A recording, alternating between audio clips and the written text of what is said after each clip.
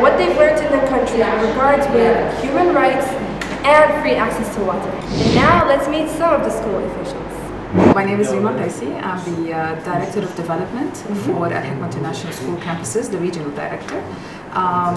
What we are doing today is we're introducing a program called the JAC, the Junior Ambassador Conference, and it is going to be basically teaching students about leadership, research skills, debate skills, presentation skills, where the students get to integrate all these concepts into one conference. Enormous amount of research and preparation for the JAC.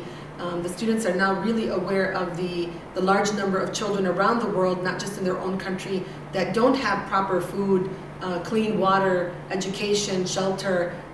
The students have become greatly aware of the problem in the world. The council has officially begun. This all feeds into their holistic approach towards our educational programs, where it's not just the materials and the books and the curriculums, but it's building them as a human being that becomes an active participant in the community wherever they are. Welcome to the first Junior Ambassadors Conference at Hekma International School. Amongst all us today, I see future doctors, engineers, and ambassadors of tomorrow. I hope you will put to practice what you have learned over the past few weeks to change the world and make it a better place. It's all about child's rights and solving about child's problems in different countries of the world. And have you found any solutions for the problems for your country or other countries?